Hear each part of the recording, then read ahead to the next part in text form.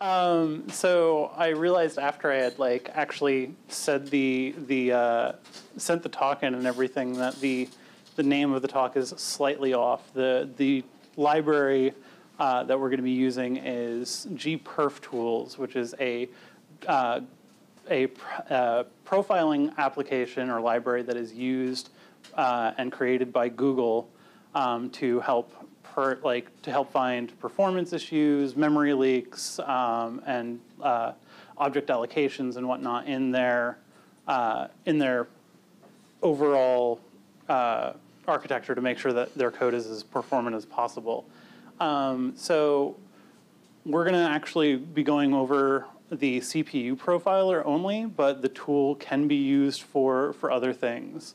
That being going over the number of object allocations and inspecting the heap to see if there are any memory leaks. So the reason why I chose to do this particular talk is actually because it can be used for multiple programming languages.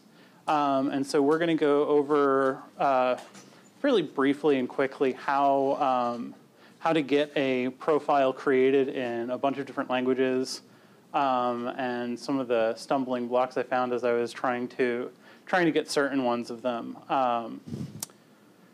But the format of the talk, I am open to answering questions during the talk in case anybody gets lost. So if you ever have a question, just raise your hand. This is basically just like a classroom session. So with that said, we're going to dive right into generating a profile. And to do that, I figured I would start by showing how to do it in Linux operating system, in this case Ubuntu. And oh my God, that is enormous text. And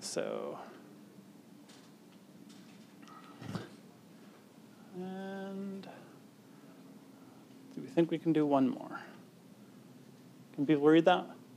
Okay.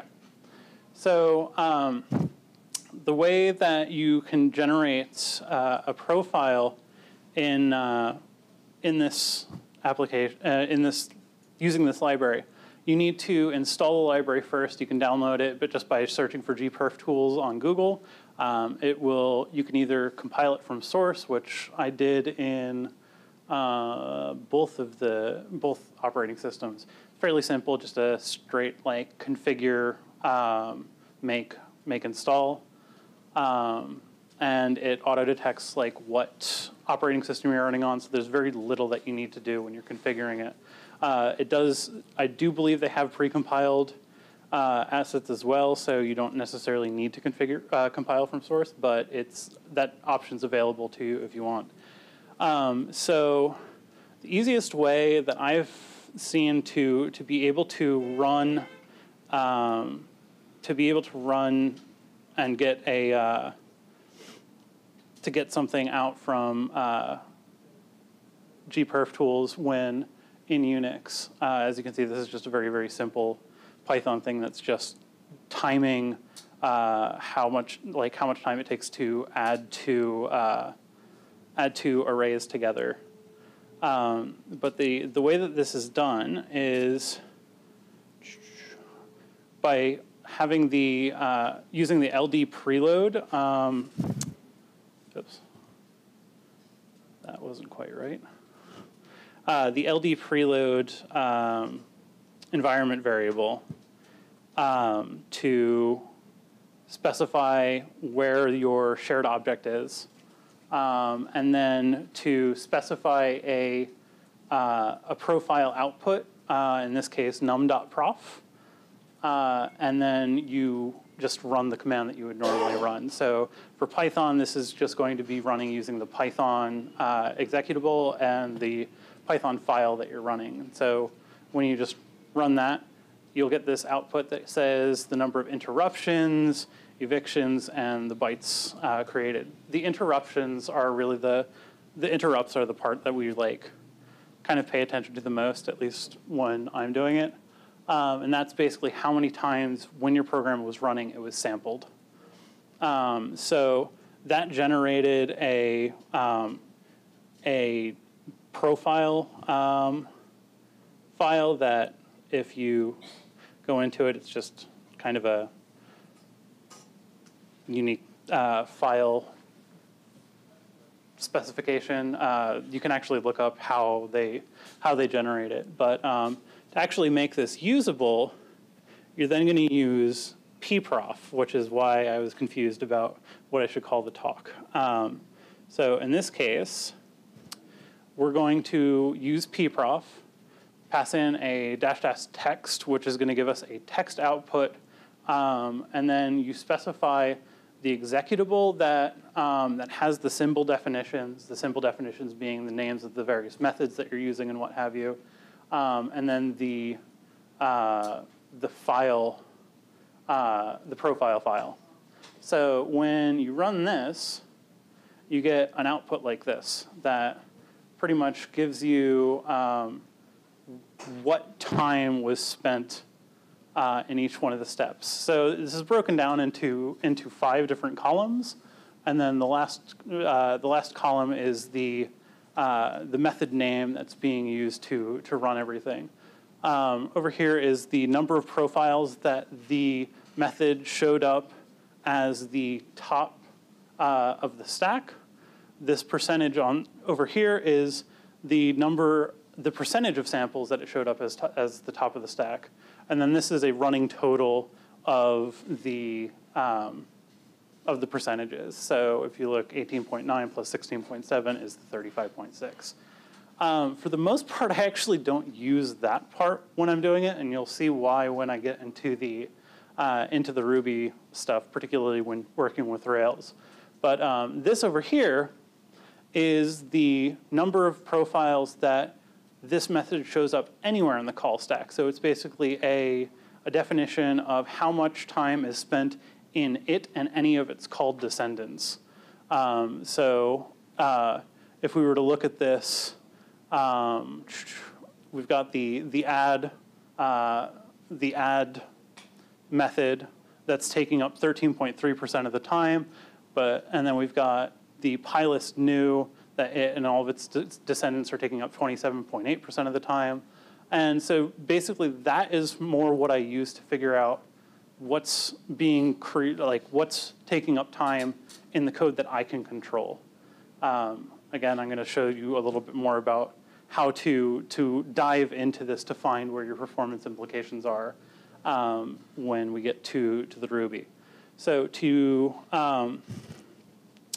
do it in a compiled language like Rust, which is kind of interesting, in Unix you can just do the LD preload thing. You can actually see the bottom line. Oh no! Lift up the projection just a little bit, prop structure just a little bit underneath it, you can see it. Okay.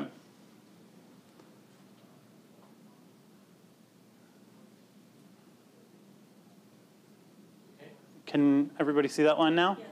Okay. All right. So when doing the, now I'm all confused. So when doing the, hold on. When doing it with Rust in Unix, apparently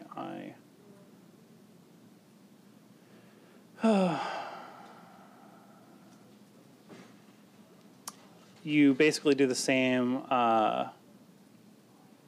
That's why it was wrong, because I am doing the wrong command. You basically do it the same way, where you can just use the LD preload to get the profile made. In this case, we're going to be testing a FizzBuzz application that isn't even actually complete. And it's basically the same type of thing. You get a number of interruptions and what have you. And then when you are... oh, so it didn't. Am I in the right? Oh, I am. Oh. That's because I didn't do that. Thank you. So that basically, so the reason why I didn't get any interrupts for this is because this program runs fast enough that it actually doesn't catch anything.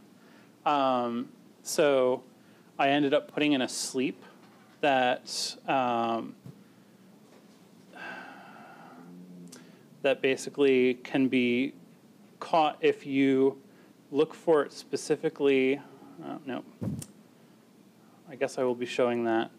Yes, I'm going to be showing that later. So basically the LD Pro preload can be used for Unix, specifically Linux.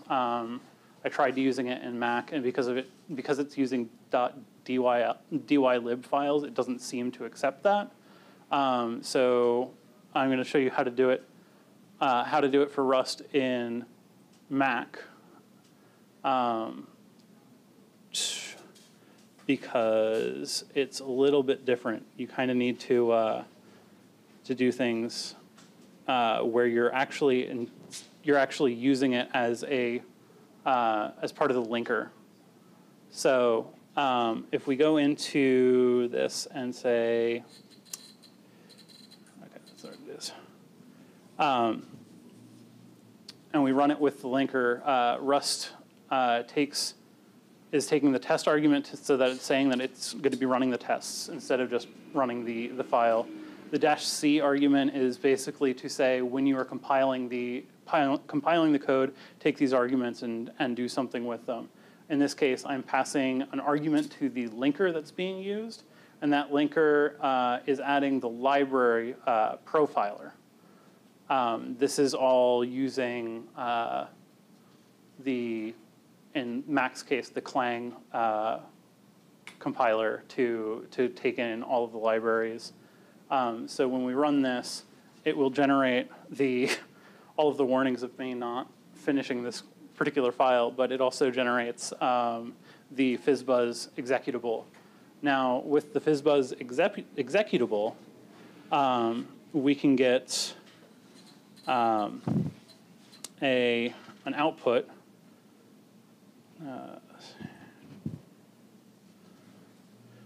that we can then find what that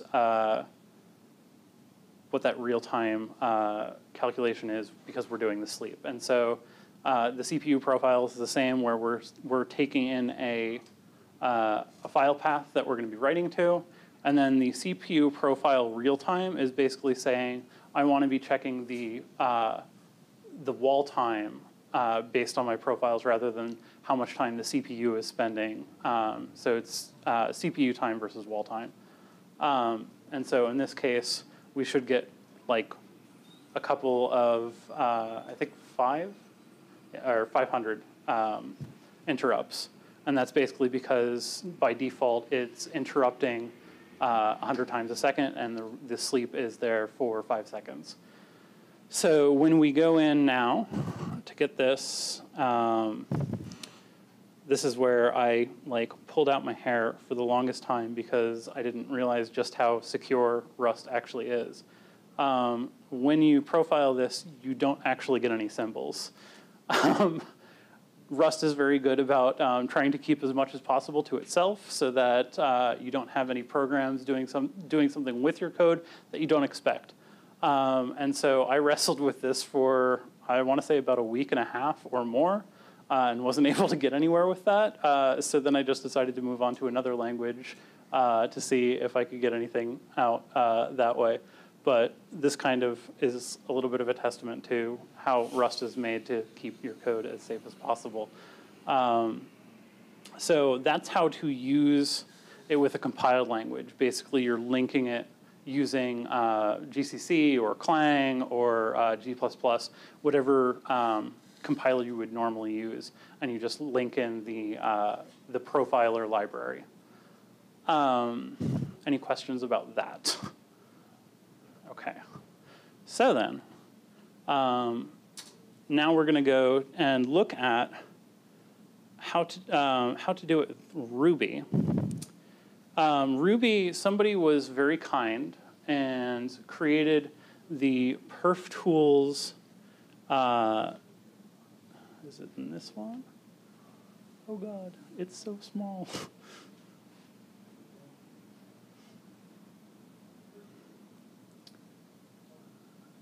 Yeah, okay, so he created two libraries, and I apologize about the size of this. They are StackProf for Ruby 2.1 and above, and perftools.rb for all other versions of Ruby. And so in this particular case, because StackProf doesn't use gperftools, we're going to use perftools.rb.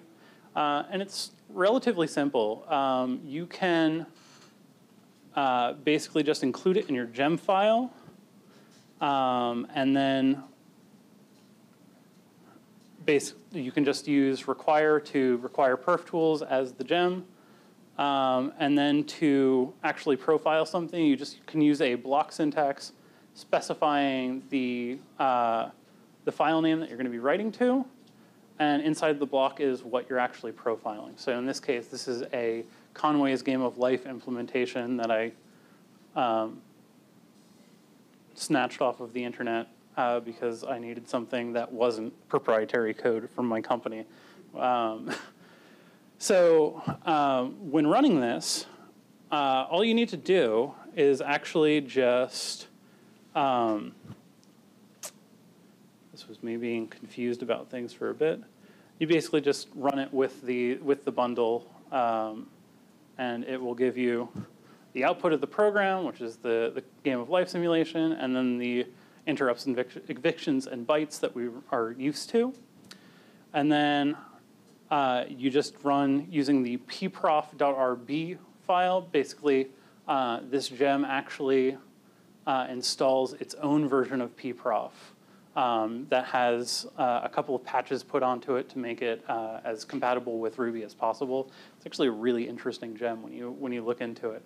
But you just give it the text output again, and it gives you this as an output. It's like we saw with the Python, except really nice method names and everything.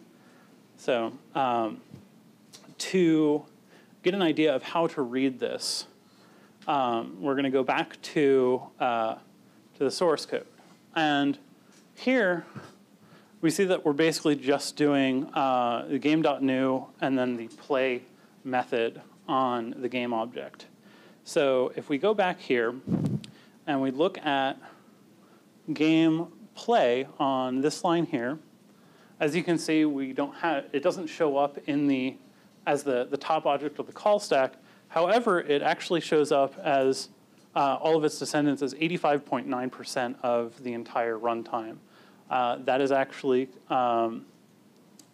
inverse to the garbage collector, which is running 14.1% of the time. So if you add those together, that's 100% of the time, and that's the entirety of what's being run. So going back to... Can I ask a question? Yeah. So this is profiling the Ruby interpreter in C, in the same way that you're interpreting the C Python. Yeah. But it knows, unlike with Python, it actually knows what Ruby code is being executed. Yeah, that is part of the gem. Like, he did quite a number of things to be able to like get the 100% correct symbols and everything like that. It's like if you're doing this in, say, like a compiled language like C or whatnot, generally speaking, you're going to be sending in all of your all the libraries that contain the symbols that you're using in your code. And with that information, it should be able to compile a list that looks somewhat similar to this. It's not going to be quite as garbled. I don't know if anyone's working on a Python egg for this that like prettifies it, but this is specifically somebody like knowing quite a bit about both the perftools library and C programming and whatnot, and like messing around with things to kind of link it directly into Ruby. but this is what, like, this is the output that I was used to that, like, made me really kind of fall in love with it.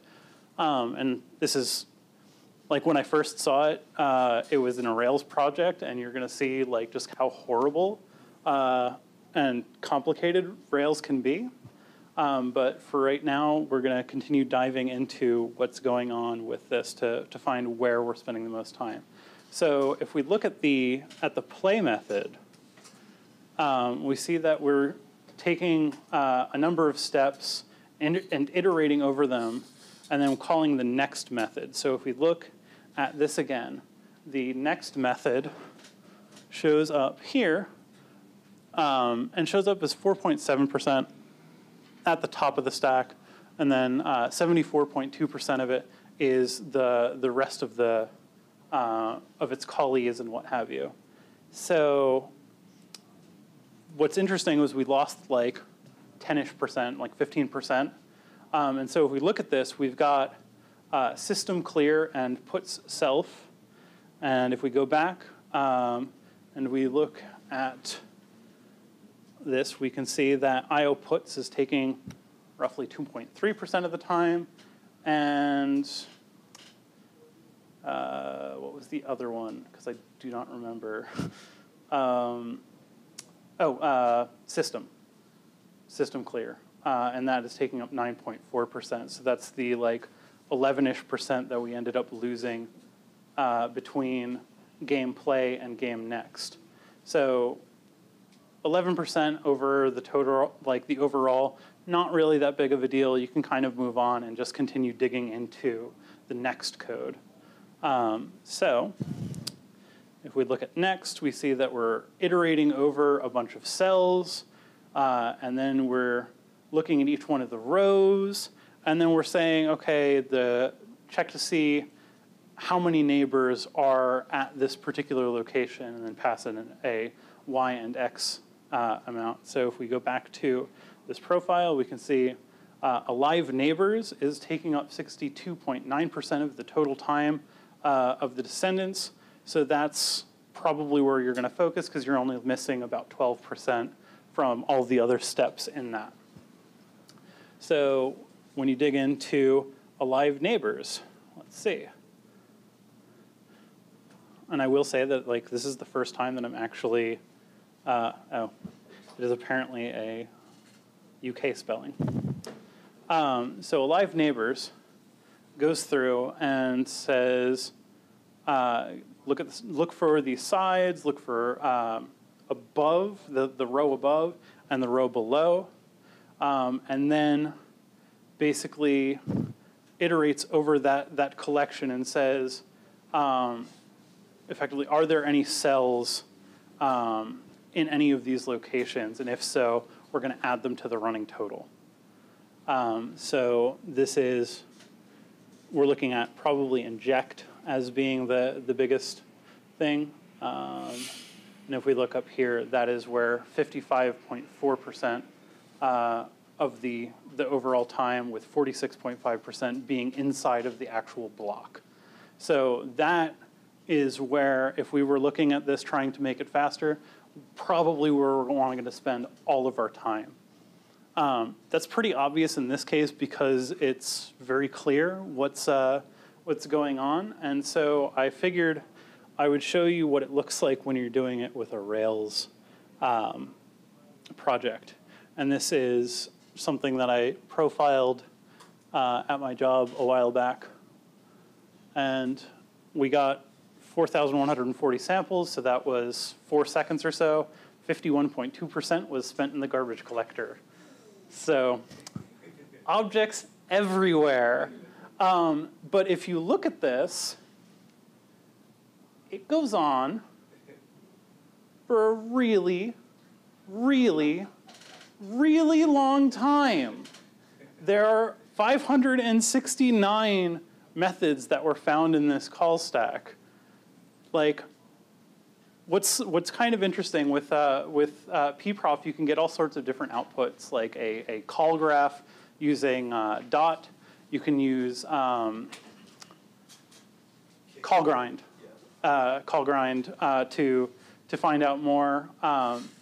But if you look at like the visual graph that represents it, it is enormous, and everything is connected to everything else, and it just makes me want to cry, which is kind of why when I first started using this, I was like, oh, I can get a shiny call graph, and it's going to be great. And then I got the output, and I was like, I have no idea where any of my code actually is. And so what I ended up finding is that call graph was completely useless, and I ended up using like that type of methodology, like, where did we come in? Oh, we came in at the deal serializer, getting to JSON. So if I were to do deal serializer pound, no, okay, so it's actually the active model serializer method, and that gives us the 48.8% that was inverse to the garbage collector again, because lol Rails. But yeah, so like basically when using the text output, you kind of find where you're entering your code from, and then you can just follow your code as you're looking through it to find where all of where you're spending all of that time. Like if I were to dig into this, if I remember correctly, it ended up being the coupons calculator in this case that basically was spending like a vast majority of the time. If you look at this, it's 33.9%, which is like 10% less than the overall total of everything that was being done in it. But when you're using it when you're using pprof and perf tools with a library, you're going to have to look through a lot of extraneous code and focus only on what you actually wrote. Because like, if we go back up to the top, we can see that like most of these things are like MySQL result each. I didn't write that. The library wrote it. Or array map. Well, yeah, there's a lot of arrays that we're looking over. So like the standard way of looking at it and just saying like the left 3 columns didn't really work for me. And so if you're using a library, you're going to find that you're going to need to like dig into your code specifically. For the MySQL, it's being sampled while it's waiting for MySQL? Yes, it is an interruption in the classic sense. It says, hold on, let me look at everything. Okay, you can go again. So running this on production, probably not the best idea, because it will actually slow things down a bit. StackProp, which is like the improvement on this, goes through and actually improves that a little bit by having a built-in, like every X number of things you can sample it, which allows you to keep it in production when you just push something new out and you want to see like overall how it affects things, but you don't want to impact too many users. So you could say like every 200 requests get me a profile, or every 500 requests get me a profile. So you're not affecting that many users, but you still get like production information that's useful in stepping through your code. So any questions about any of that? So to follow on the other gentleman's question, it sounds like these percentages are about log clock time. Is that is it sampling at a real? No. So like I said with the Rust code, that was probably obscured a bit. You can have it do a wall time, but this is actually the CPU time. So it is only going to interrupt when the process or something the process called is running. So basically when it's active. So if you have like a crap ton of other things going on and you're running this, it might take 50 seconds, but if the CPU only spent like 20 seconds on this, you're still only going to get like 2,000 samples. So, any other questions? And like, do you want me to go over anything in more depth about like how to get the compiled output, or maybe show what show a little bit. Oh, the one last thing that I wanted to show, I don't know if I mentioned it, was that Go has this built into the language itself.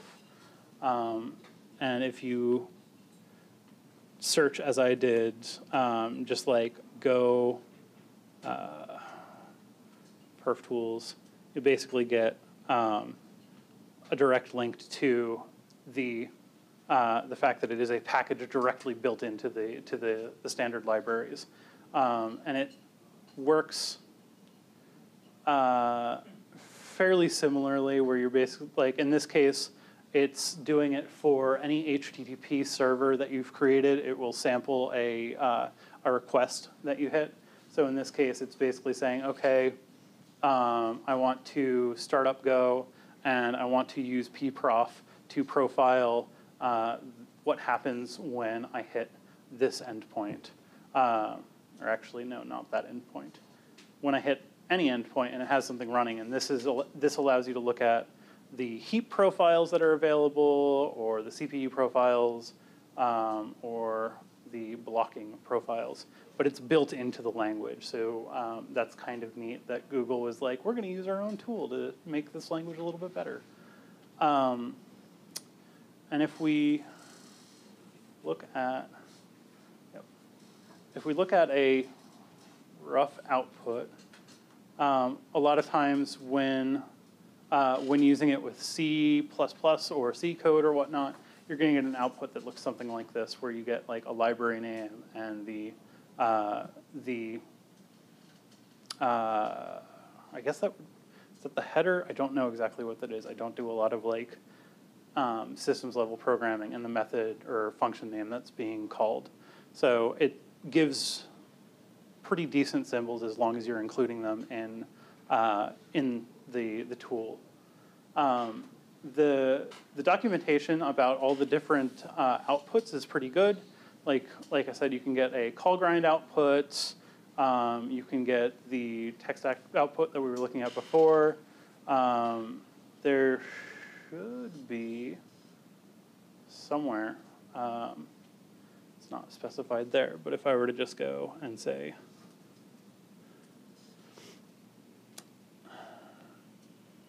oh yeah, the GV is the call graph, which the call graphs are really kind of scary, but only for Rails code, in my opinion.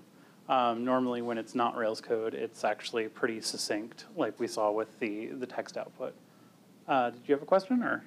Okay.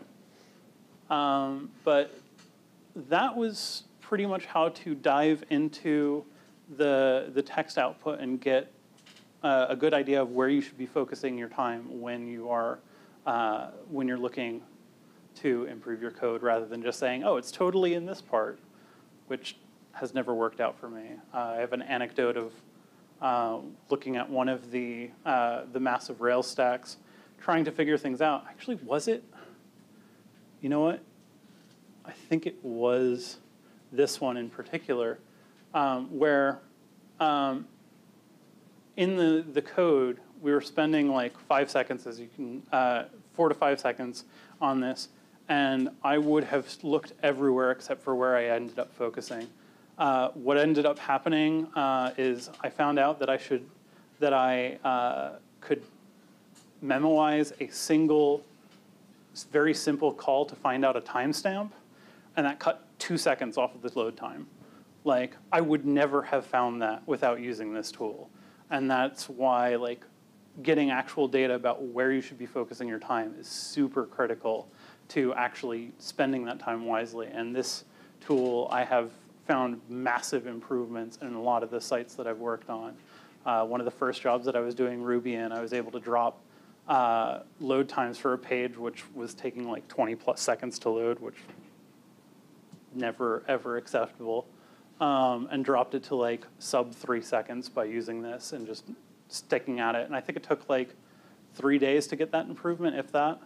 So like it drastically sped up how much time I was spending to get this. So even if it seems really daunting right now to use it, it's definitely worthwhile to take the time to learn the tool, to use it for your language, and then to get comfortable kind of diving into your code to find out where you should be focusing. So if we have any other questions, that's basically it. But. I had a question about threads and how they are very to complicate the picture, because I've used like something similar to pprof on Perl. Yeah. On a large Perl program, Mm-hmm. and it was horribly. I mean, the output is very similar to this, but that was a multi-threaded program. Yeah. It made things very hard. Multi-threading, there is a way to get around that, and basically you need to call a particular function almost immediately after starting the thread. In this case, I believe it's the exec function. So it basically needs to reach into the lib profile library and call that function to say, hey, I'm also over here. If you don't do that, then it won't know that that thread's also part of it. And it gets very confused very quickly and probably ends up segfaulting. I don't know. But that is specifically called out in the documentation. If I were to look in particular,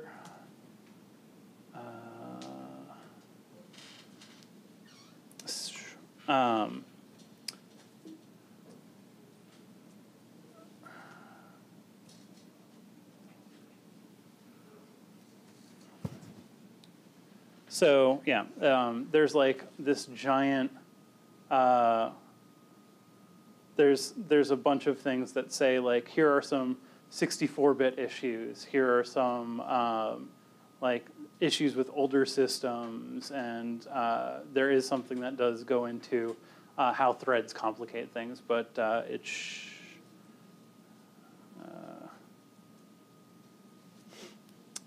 so like it says here, CPU profiling doesn't work after a fork unless you immediately do an exec-like call afterwards. So that's the stipulation. I don't know of any tool that will allow you to keep track of the various threads like very easily. So that is an unfortunate part of our jobs. Any other questions? Or? All right, that would be it. Thank you.